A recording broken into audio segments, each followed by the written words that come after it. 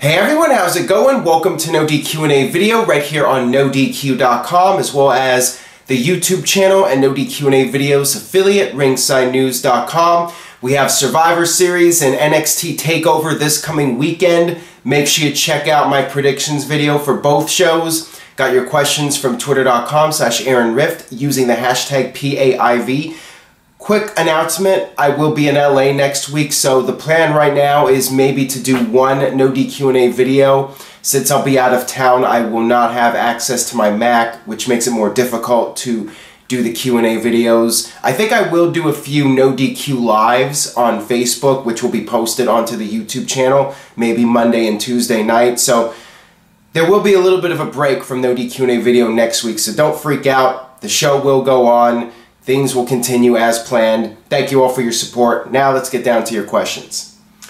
First one today comes from MattUU90.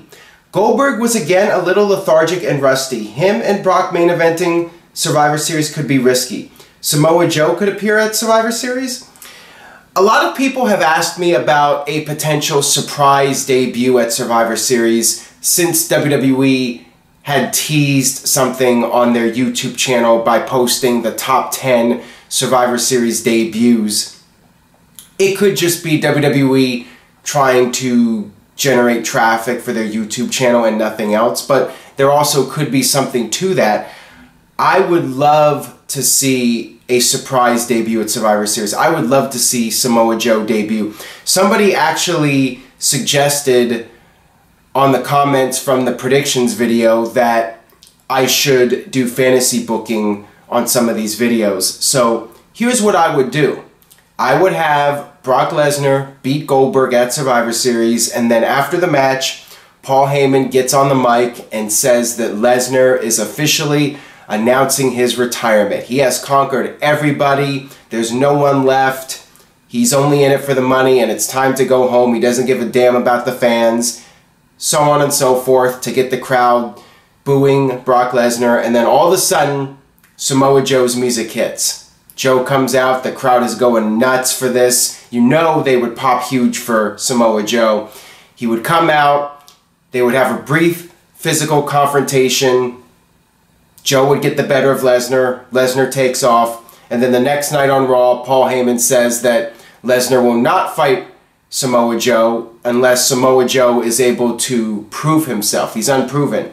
So Samoa Joe goes on this winning streak, and that eventually sets up the match, Samoa Joe versus Brock Lesnar at WrestleMania, and Joe beats Lesnar. That's how I would do it. So you asked me about Joe, that's what I would do. Will it happen? I would be surprised, but I would like to see it.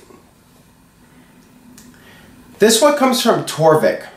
I wasn't excited for Goldberg Lesnar 2 at the beginning after the go-home show, and I'm still not. Are you? Why or why not? I'm more intrigued by the match. I think that that would be the proper term to use instead of excited. I am concerned about Goldberg and how he will perform in that match. Will he get hurt? Will he botch moves? Will the crowd turn on him? There are a lot of questions about that match. And I'm hoping that Goldberg will be able to go out there and deliver a match that fans are satisfied with. I'm very concerned. I'm hoping WWE has a plan for that match. I hope that the people in charge of putting that match together will work around Goldberg's limitations and hide his weaknesses. I mean, that's really what you have to do. I think they should have made this a no DQ match, and they still might. There's always a possibility they'll add that stipulation at the last minute. I think it should just be a violent brawl. They go in the crowd and fight. You know, there's not a lot of holds exchanged. It's just a lot of punching and throwing into the barricade and that sort of thing. I think that's the best way you can have the match succeed without exposing Goldberg. And hopefully Goldberg can do enough where he can get by and it'll be an entertaining match. That's what I'm hoping. Like everyone else, I hope it turns out well. This one comes from AC Cool. Should Dean Ambrose turn heel at Survivor Series or TLC? In my opinion, Ellsworth should cost Ambrose and SmackDown Live the Survivor Series match, causing Ambrose to snap. The problem with that is you have TLC and Ambrose is fighting AJ in a TLC match. So I think it's too soon to turn Ambrose. You know, turning him at Survivor Series would not be the right move. But TLC, I mean, a lot of people feel that the Ellsworth storyline is starting to run its course. And I agree. I think there's a great opportunity to turn Dean Ambrose, but you want to do it when Ellsworth still has some value and there are people still invested in Ellsworth. If you wait too long, people will cool off on Ellsworth and it wouldn't make much of an impact. But I think the perfect way to write off Ellsworth is to have him accidentally cost Ambrose the match at TLC, and that's when Ambrose snaps and just destroys Ellsworth. Ellsworth is taken out on a stretcher and he's put in an ambulance, and that's the last time we ever see James Ellsworth, at least for a very long time. That's his character being written off after an attack, a vicious attack by a newly turned heel Dean Ambrose. That's what I would do. This one comes from Steffan.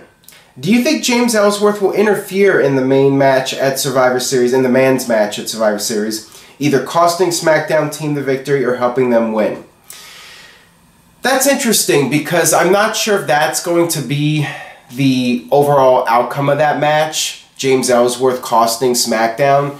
I could see there being some sort of deal where Ellsworth accidentally costs somebody, but I think, you know, going back to that previous idea, I think it would make more sense for Ellsworth to cost AJ. If anything else, it's Ellsworth being a distraction that causes AJ to be eliminated from the match, and that further sets up AJ versus Ambrose at TLC.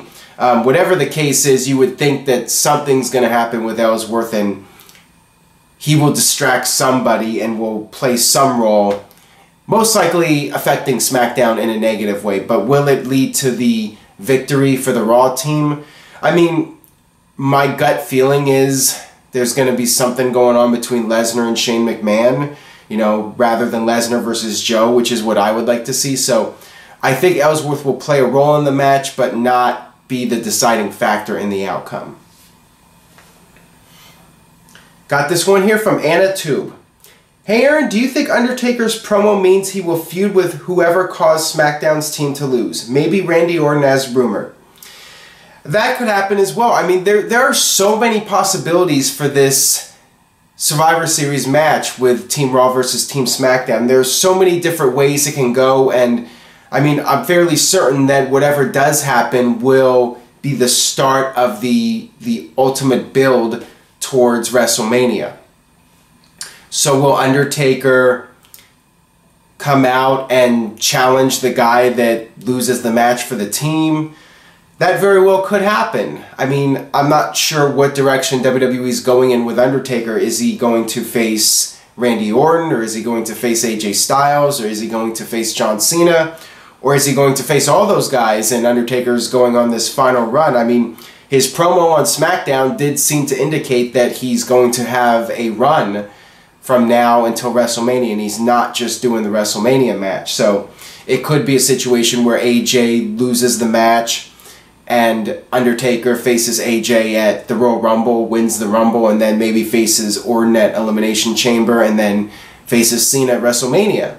So, you know, that very well could end up being what happens. At this point, I mean, it's all a big question mark, and there's so many different ways it can go. So I'm just hoping WWE comes up with something that is compelling and gets all of us as fans emotionally invested heading into WrestleMania season. Got this one here from Eric Cruz. With rumors confirming Sami Zayn will win the IC title and it going to Raw, what will that do to the SmackDown Live mid-card? Okay, nothing is confirmed at this point, so there's no guarantee Sami Zayn's winning the IC title, and there's no guarantee that the Cruiserweights are going to SmackDown. I know there are the reports about that, but it's all speculation. Nothing is 100%, and even if that was a plan that WWE had, things can change. They can always flip-flop and decide not to change the titles. And quite frankly, I think it's better to keep the Cruiserweight division on Raw and not have the IC title go to Raw. I think, you know, I talked about this during the predictions video, my thoughts on the Cruiserweight division. I just think that Sami Zayn is better off being on Raw. I think Raw as a 3-hour show needs as much as possible. SmackDown is good as it is. So if you take away from SmackDown, you know, I think SmackDown will be fine. It's a 2-hour show, but you know, you take away from Raw, you're already dragging out the show as it is, and the 3 hours already feel like a long time. So the last thing you want to do is take away from Raw, like with the Cruiserweight division. So, you know, I think Raw needs as much as possible. SmackDown, if SmackDown loses the IC title or they lose something to Raw, you know, it's not the end of the world. SmackDown is doing just fine as a 2-hour show. This one comes from Vince Fear's No DQ. If the IC title goes to Raw, would you like to see SmackDown Live bring in the TV or European title as a mid-card title? Again, SmackDown doesn't need it. I mean, I think the idea of a TV title would be cool. There's no need for a European title. I mean, people talk about that title being brought back, and that's like the last title I would bring back. There's just no need. If I was going to introduce another title, I would do something different, like a trios title, something new that we haven't seen in WWE before. And I would probably have that title on Raw, because Raw's a 3-hour show and you need as much as possible. SmackDown doesn't need another title. The shows, for the most part, SmackDown has been consistently good since the draft. SmackDown doesn't need more than it already has. I mean, it would just be overkill. This one comes from Robert Hansen. If SmackDown gets the Cruiserweight division, does that mean Raw will bring up some wrestlers from NXT to refill the roster? You would think that would make sense, but at the same time, you do not want to call up too many people from NXT in a short time.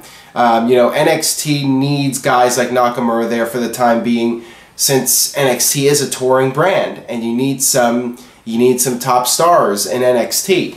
So that would not be good for NXT to call up a bunch of people. All the more reason not to get rid of the Cruiserweights on Raw. All the more reason not to take people off the Raw show. So I think that would be bad for NXT if WWE did that. NXT needs some of those guys, and you need to slow things down a little bit and not call up so many people so quickly. Got this one here from Dante. Raw and SmackDown were kind of boring to me. What was missing from both shows, especially SmackDown with the 900th episode? I actually thought both shows were good this week. I thought Raw was better than average. I liked the Goldberg build-up.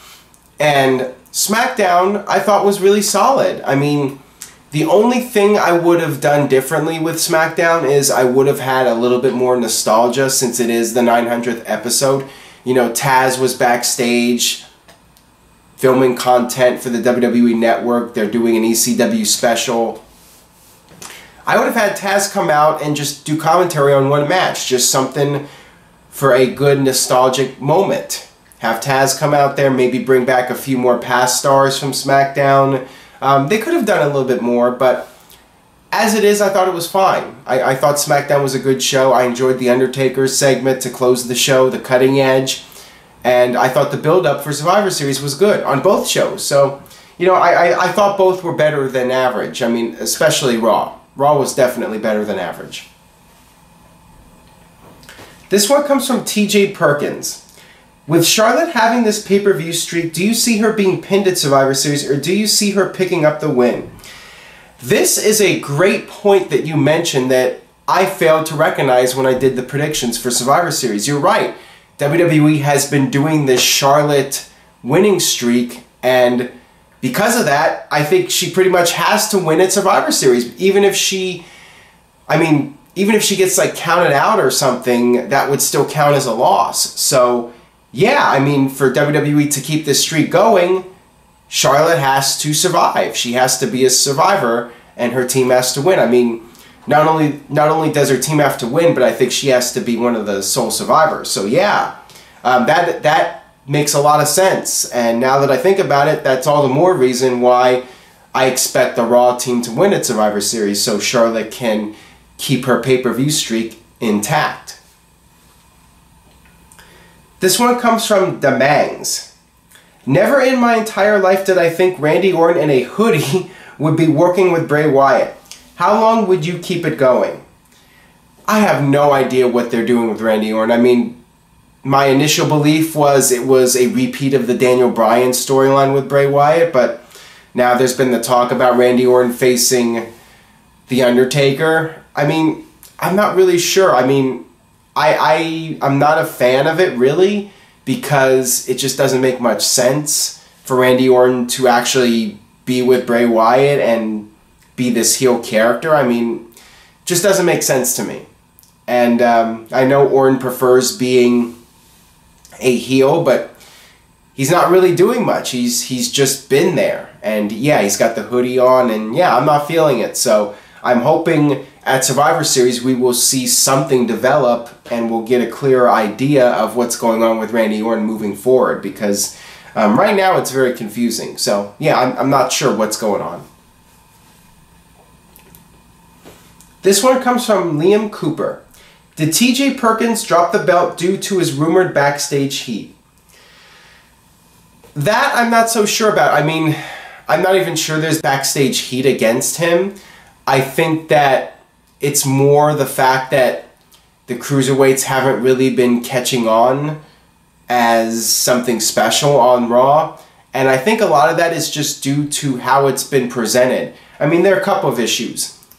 The big issue is the cruiserweights are being watered down. They're not going out there and doing all the really crazy stuff they were doing during the Cruiserweight Classic, which was getting rave reviews. The cruiserweights have to be at a certain level. You know, they're not going to be allowed to go out there and outshine the big-time performers, the heavyweights like Kevin Owens and Seth Rollins. The cruiserweights have to know their role, as The Rock might say. So that's problem number one. And I think the other problem is making the cruiserweights a separate entity from everything else on Raw. I think WWE should probably just get rid of the logo that they put on the ring and changing the rope color and all that stuff, and have the cruiserweights interact with other people on the roster. Just stop trying to make them like it's a whole separate segment from the rest of Raw. I just don't think that's working.